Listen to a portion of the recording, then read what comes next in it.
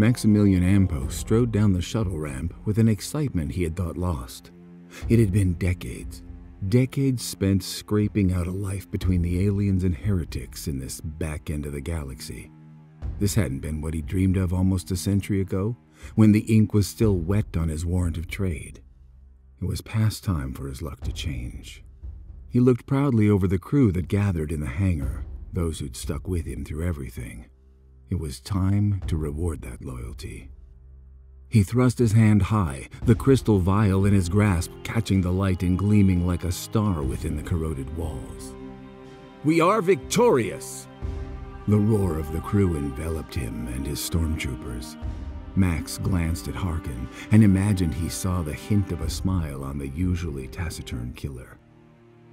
His weapons were still wet with alien blood, and plenty of his men hadn't left the surface. Yet those who had stood straighter, taller. Max grinned, then swung back to his crew. "Today, things change. We change!" He held the vial to his eye. The liquid within shifted like a living creature. "You all know the destiny laid out for us by the alien crone. We shall sail the void as gods, and now we have the key!" The wax seal on the vial was engraved with markings that hurt his eyes, yet it broke easily enough, and the hangar held its breath. It started with smoke, a green smog that hissed from the vial like escaping gas. Max felt the crystal begin to shake, to hum. Then with a great crack, it burst apart in his hand. The smoke expanded into a thick cloud that began to fill the room. Within it, something moved. A thick buzzing shape flew close to him through the smoke, and Max's smile faltered as an impossible insect landed on his arm, its form thick, bloated, and gleaming black. "Captain, what is this?" There was no smile on Harkin's face now. His hand was tight on his Hellgun. I don't know," Max stammered as he shook the creature off his arm. The crew was shouting now, in irritation, confusion, then fear, as the insects swarmed through the room. There were thousands of them, more than could ever have been held in that tiny vial, and the green clouds weren't dissipating, but growing, impossibly thicker by the minute. A sickly sweet smell of decay assaulted Max's nostrils, and he dropped to his knees, retching desperately. Even the stormtroopers with breathers built into their helmets struggled to stay standing. Then, crouched on the floor, deafened by the terrified sounds of his crew and choked by the thick green clouds, Max saw the figure. It was just an outline, a silhouette in the murk, yet it seemed impossibly long and slender, and moving with a swaying lurch, as if unused to gravity or legs. His eyeballs burned as he stared, and a tremor of terror started in his feet and began to spread inexorably up his spine. "Harkin!" He managed to choke it out, pointing with a shaking finger. "Kill it!" The stormtrooper leader fired without hesitation, and the other troopers followed suit. A hellstrom of energy crashed through the cloud. This close to the discharge, the snapping electric crack of the weapons made the shuttle ramp feel like a furnace.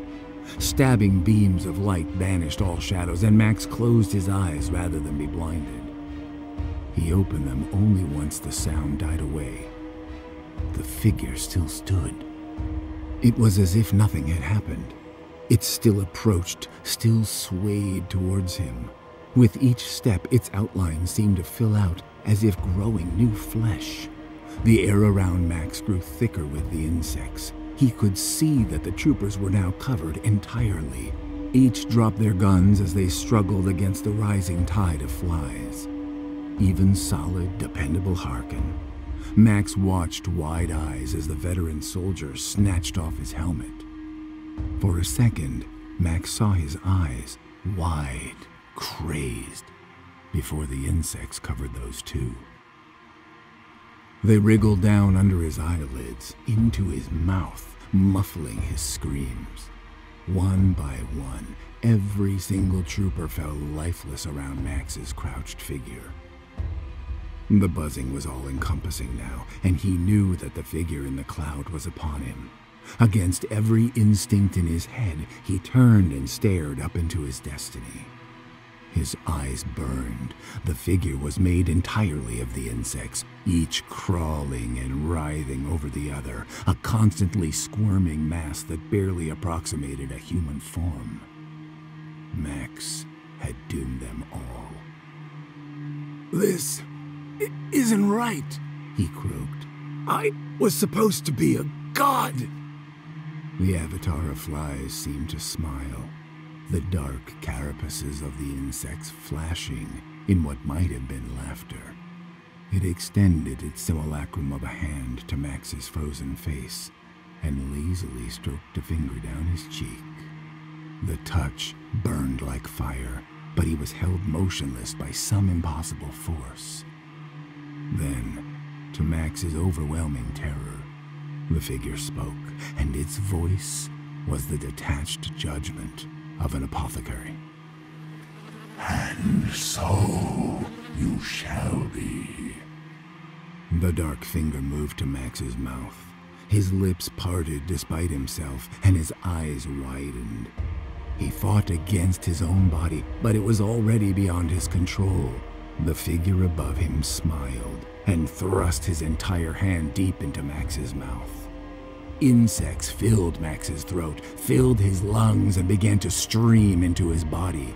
He could feel them inside him, within him, and the figure before him began to fade as its form merged with his. Max screamed for death, but it never came. He felt his vision narrowing, becoming distant, yet the agony didn't cease. His body stood up, without his control, but the pain would not end. Finally, a god with Max's face smiled out over the twisted, infested bodies of the former crew, while deep inside, the captain still screamed.